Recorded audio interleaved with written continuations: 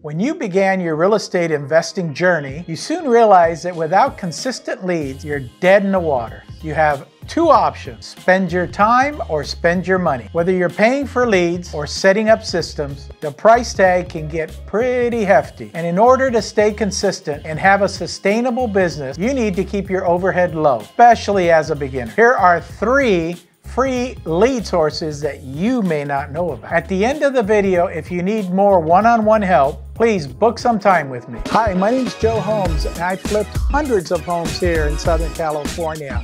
I have over 40 years of experience. I've been a broker, mentor, and investor, and I want you to like, subscribe, and share this content with your friends. Lead source number 1 would be agent outreach. Speaking with those agents that have a property that may be listed, that may have been sitting there for a period of 90 to 180 days, and for whatever reason it has not sold. And reaching out to them to find out if they even know why it hasn't sold.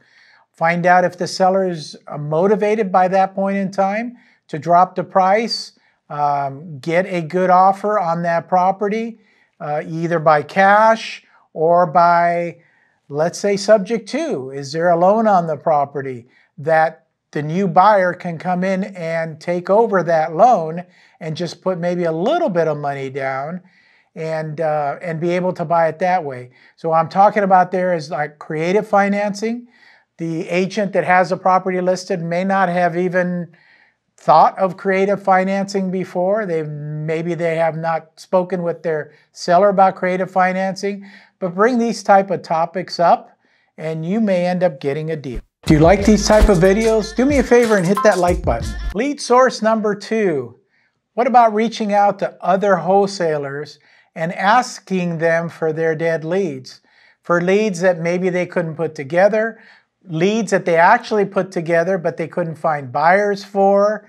If these people are still interested, which they probably are, then it's a good source to give them a call back, try to warm them back up to the point where maybe now they're more realistic and they're willing to lower the price that you can put it under contract and then sell it to somebody else or buy it yourself. Lead source number 3, referrals or social media.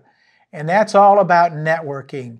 So you basically tell everybody, hey, I'm a cash buyer and I'm looking for properties.